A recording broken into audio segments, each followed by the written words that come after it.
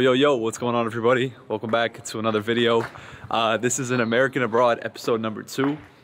First and foremost, I want to say shout out to every single person who liked, watched, commented, subscribed off that video.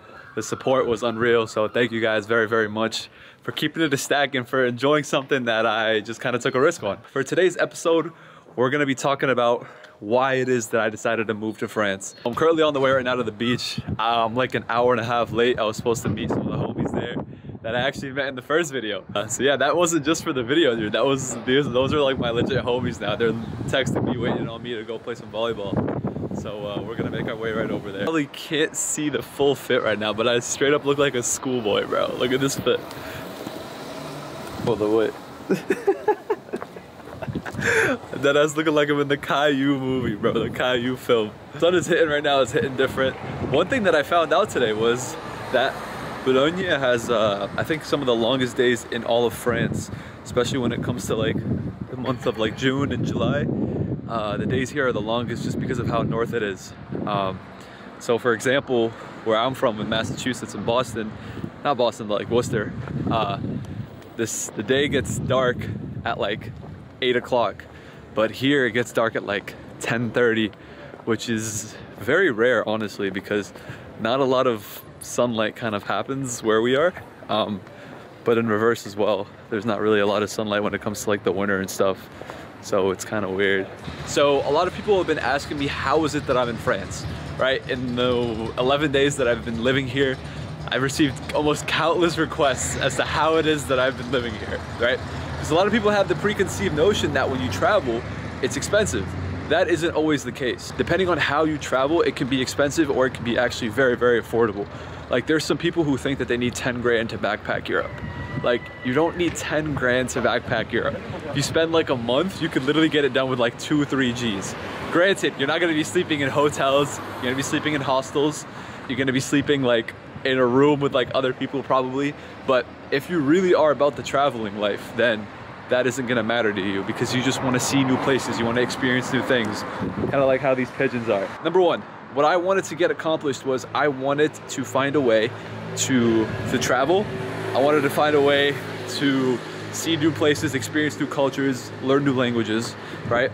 And the most cost-effective way for me to do that was by finding an opportunity that allowed me, bonjour, was by finding an opportunity which allowed me to do those 3 things by not having to spend so much of my own money. Now, I myself, I don't have boatloads of cash, okay? Yeah, whatever that guy said.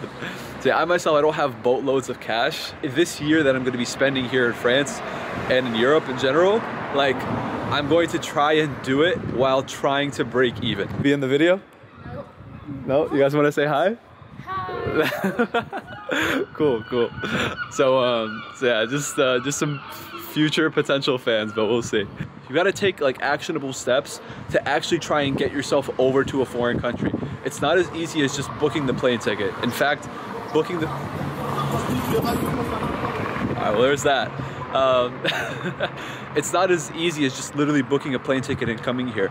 A lot of countries have regulations and restrictions, right? And they won't allow you to visit for longer than 3 months unless you have a valid visa. For myself, I got the au pair visa. It wasn't my initial first choice. My first choice was actually to work for the French government as an English assistant teacher for this program called TAPIF. And to get accepted into that program, I literally had to take a 200-hour certification course in English. And then after that, I had to apply for the program. But before I applied for the program, I had to teach myself French. And that took like 6-7 months. And then I had to apply for the program. And then I had to wait. So it was a whole process.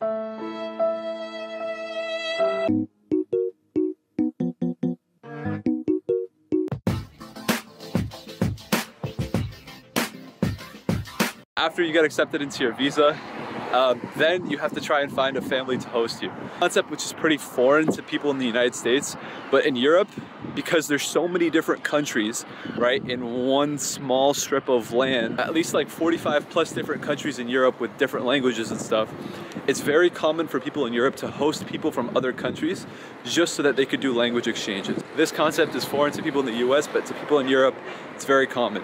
So if you're actually looking to au pair in Europe as an American, it's quite easy. But you know, for people of other countries, it might be a little bit more difficult, just because being accepted for a visa, honestly, even though it's really bullshit, it kind of just depends on like your nationality, really. Like your nationality really does play a big part in it. If you get accepted for a visa and you find a family to host you, then you can really start setting yourself up to make the move over here. I myself was in contact with my host family for like a couple of months before I finally decided to like pull the trigger. There's like maybe like 70 families that I sent messages to who straight up denied me. So like you're gonna have to get used to the rejection process, or the words no, sorry, no, thank you. Right? You're gonna have to get used to that, because at the end of the day, when somebody is hosting you into their house, when somebody's hosting you to their family, they're keeping you around their family, they're keeping you around their kids for, you know, the next 3, 6, 9 month period. So it is honestly a big investment. It is honestly like a big security risk, which is why like, woo! Yeah, like I was saying, it is a big risk for a family to take somebody in who they don't know, besides on the phone and stuff. So that's why it's important for people to have a lot of trust with the family that they're being hosted by, for the family that's hosting them. You know what I mean? You gotta really honestly do a whole bunch of research, and who knows, like the methods that I'm sharing with you in this video might not be the only way for you to get to France or Europe or another country in general. You know what I mean? There's always programs, there's always applications that you can do. It really just kind of comes down to the amount of research you're willing to do and the amount of no's you're willing to eat before you actually get a yes. Because I didn't get many yeses. This was literally like one of my first yeses, and then I just went. I think I first met my host family, and I matched with them on a website called aupairworld.com. It's a free website.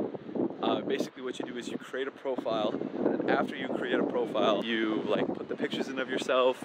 You say like why it is that you want to be an au pair. You say like what it is that you want to do, what you hope to get out of your year, how long you want to stay there for, what your experience is, this, that, and the third, right? Just basic job application stuff, because at the end of the day, it is a job. And then you really just got to keep like sifting through families. So for example, like for myself, I didn't really have much of a priority, and I'm giving this as an advice, but it is what it is, right? My priority was to really just get to France. Like, I just wanted to get to France. I just wanted to learn a new language. I just wanted to learn a new culture, and that was that. However, if I could have a do-over, it would be like, figure out where you want to go. France itself is a very, very big country, one of the biggest in Europe, actually. So, saying like you just want to go to France isn't really sufficient enough, right? How are you as a person? Do you like the sun a lot? Do you like the beach? Do you like a certain type of cuisine? So all these different factors really kind of play a big part into you making the right decision for yourself. I don't regret where I am right now. I mean, at least not yet. It's only been 12 days since I've been here in France. I would have loved to be in the south of France, like the Côte d'Azur, the French Riviera, as we say in the United States. And I would have loved to be there. Why? Beautiful sun, beautiful beaches. There's actually a lot of Arab-speaking people there. I love the culture of Marseille. So like I would have loved to be down there. However, like I received a beautiful opportunity with the family here in the north. And obviously sometimes you're gonna have to compromise on what it is that you want and what it is that you can get. As for the logistics of being an au pair, it really just kind of depends on the family that you're working with. For myself, it's basically like taking care of their children, but like taking care of their children isn't as black and white as a lot of people think it is. They have a child that just turned 11 today, just turned 12, sorry. And they have another child who's gonna turn 10 very soon. And they have a child who's 1 year old. For me, what I have done so far is basically like accompany the kids to school, bring them back, take the kids to practice. It hasn't been anything like way too serious.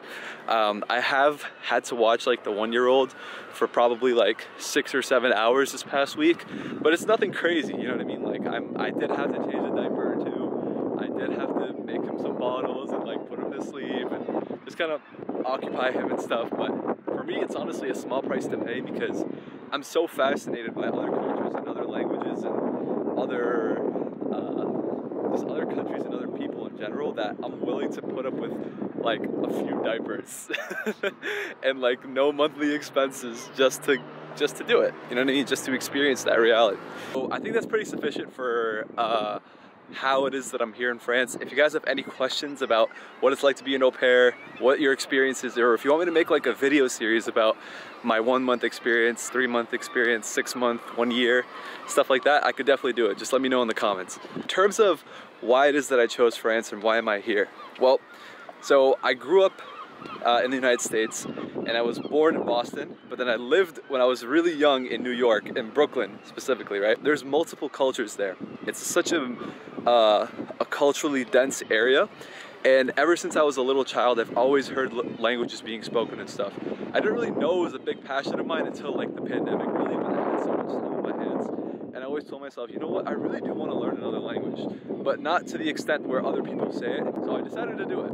So I started off with French because I wanted to, my goal in being able to speak multiple languages is to be able to communicate with as many people as I possibly can. So I chose the language which would allow me to communicate with the most people on the most continents, and that obvious choice for me was French.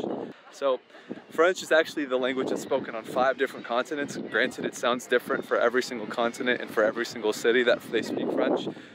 For example, I'm in Bologna right now, but in Paris it sounds so much different. In the south it sounds so much different, but nonetheless it's French. So it's a very good way for me to communicate with people as an introductory language. And also because I speak English and because I speak Arabic, French comes a little bit easier to me. That's basically why it is that I chose French. As to why it is that I chose France, well, if you're gonna learn a language, it's best, in my opinion, I think, to learn it from the motherland. So that's why, like, the obvious choice for me in my head was just to go to France. So that's why it is that I came here.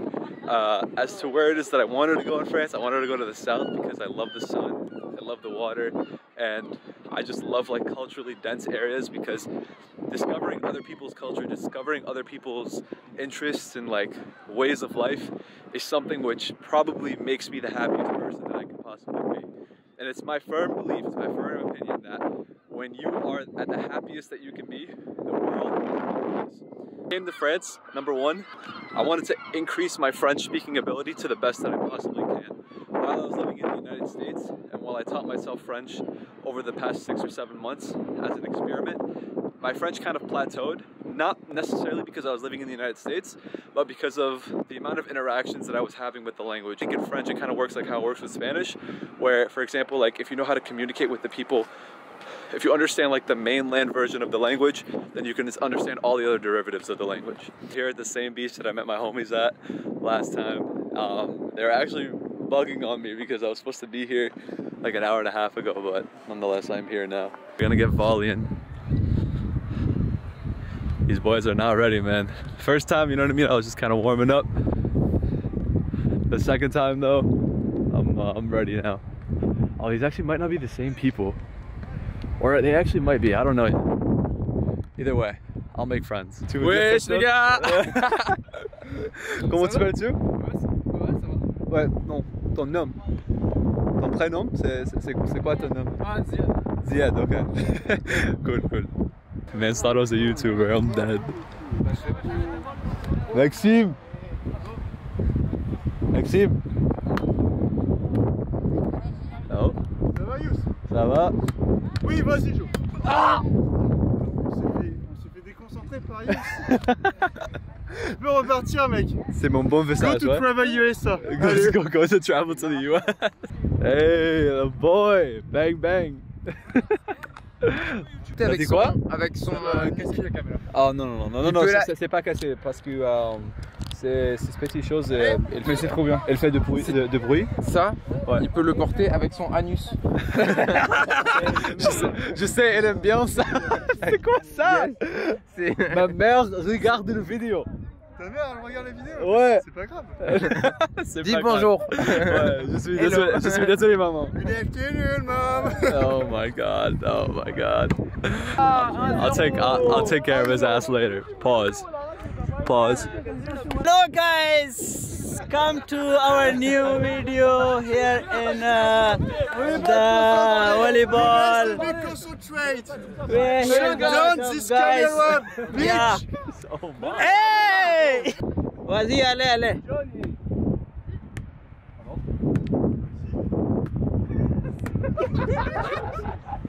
Coupez la vidéo. On a besoin d'un joueur. On est... Ils sont 5-5 les mecs, ils ont compris. Ouh, bien joué, Youssef. 4.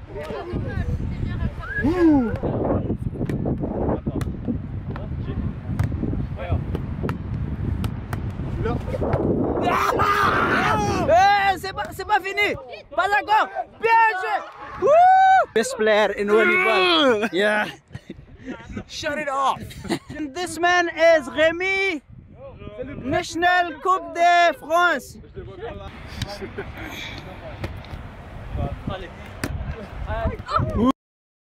And we are back in my room. All right, boys, that is going to wrap it up for episode number 2 of An American Abroad. I hope you guys really enjoyed this episode. It was more so an educational one as to how it is that I'm here, why it is that I'm here. If you guys enjoyed the video, I'm going to be back with episode number 3 in the next couple of days. You guys are going to absolutely love that one. Peace and love. I'll see you guys on the next one.